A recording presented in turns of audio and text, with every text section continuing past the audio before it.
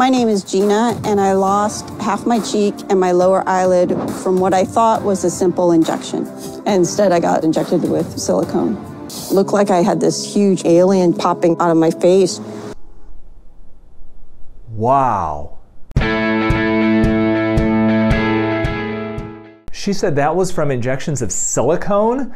Silicone won't do that. There's got to be more to this story than just some silicone. Oh my gosh.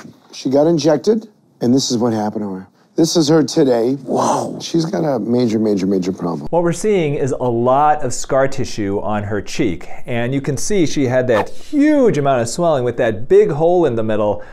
Honestly, I don't know what happened there at this point, so I want to definitely hear more of her story, but thank God things look like they've settled down. Thank you, doctor. My guess is that she has had multiple operations in that area to remove that silicone or whatever was there, and that created a lot of scar tissue, and you can see it's pulling her eyelid down. When the eyelid is pulled down like that, worst case scenario, you can't close your eye, and your eye can get really dry and it can dry out your cornea, and that can be really uncomfortable and even risky to your vision.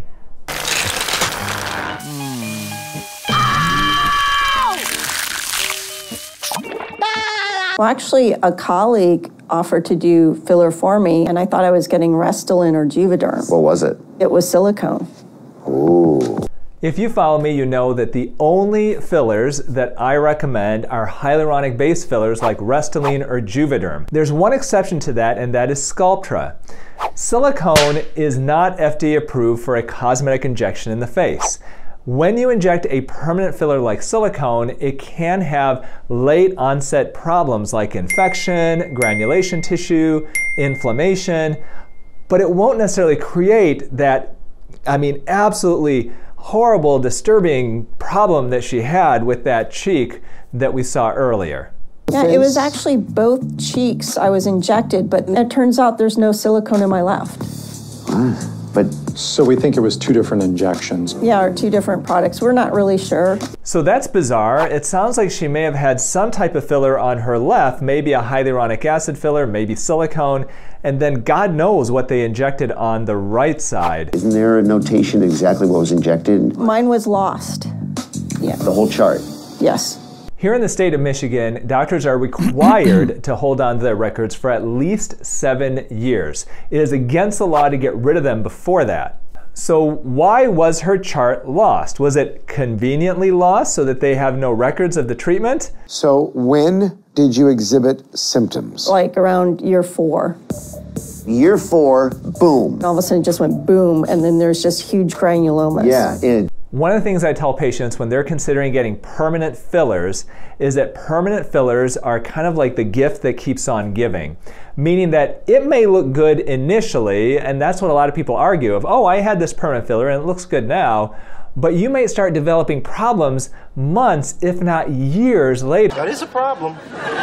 I have seen people who have had injections of permanent filler around their eyes that initially looks fine, and then 3-4 years later they start getting lumpy and they get granulomas and even get infections of that area. A granuloma is basically a collection of inflammatory tissue, reactive tissue. The body will react, let's say, to foreign bodies or to infection by creating this tissue. So the key to avoiding this is not to have permanent fillers injected. The first one wasn't bad and just removed the granuloma, but then it came back. So 4 months later, they tried to get the silicone out, and that didn't work because the granulomas came back. It just kept coming back and forth. So it sounds like she had product that her body was really aggressively reacting to, and no matter how much they would try to cut it out, there was probably leftover product there that they weren't able to remove. It keeps coming back. And that created yet another reaction, puffing that area up. Now when you look at the face, there are two parts of the face that swell a ton, even with fairly minor trauma. And that's around the eyes and the lips. Now you get punched in the face, you never hear of people saying, oh, I have a fat cheek. You hear about a fat lip, you see people whose eyes swell shut. Eyes bulging, tongue swelling. So the swelling that you're seeing with these surgeries is not super uncommon.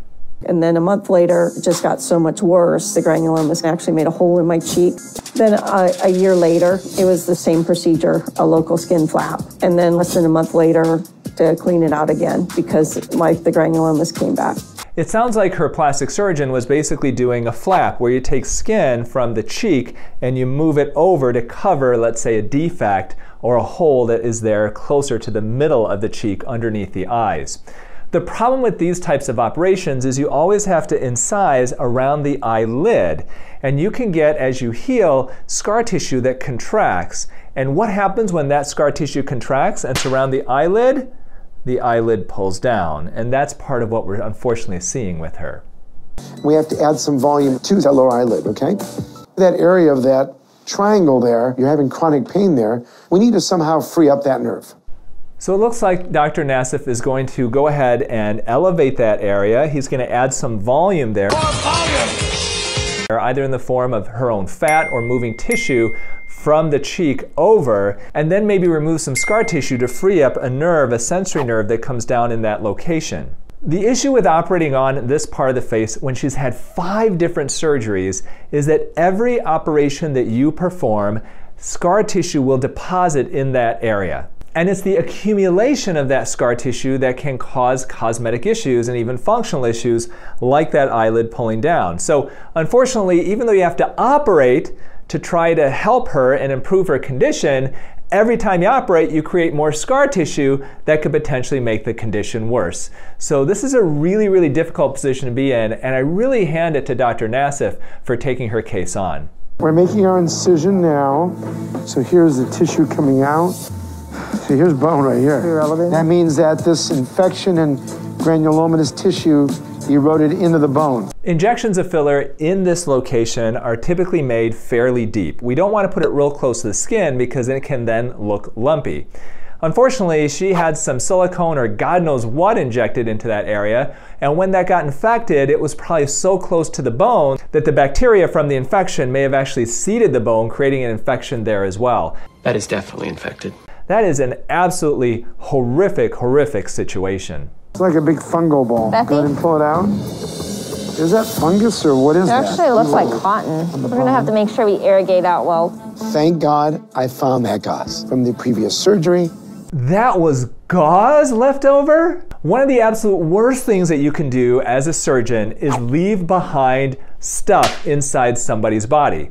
Now, you've heard, I'm sure, of stories of doctors leaving behind surgical instruments, and I mean, that is horrible, but even leaving behind a small piece of gauze like this could serve as a nidus, or basically a focus of infection. Oh, no, that's infection. She's had a ton of problems with that cheek, and it is definitely possible that retained gauze in a sinus or in that area could actually create this problem. And if she's had 5 operations and that gauze has been left since, let's say, the first one or the second one, then I can see why this was continuing to happen to her. Leaving gauze inside your patient is a medical nightmare and should absolutely never happen. And that's why we always count how much gauze we have at the end of every surgery to make sure that none of it is still in the patient. Remember you had an area of necrotic skin that was really bad? I found a foreign body, like a piece of gauze, in your sinus. Oh my gosh. So we took that out. By removing that gauze, I really hope that all of these problems that she had, I mean, just over and over and over again, which was blamed on the silicone, which to me it just doesn't make sense that silicone would create this type of a reaction, but maybe all those problems are due to the gauze, and hopefully she can heal fairly normally after this. That poor, poor woman.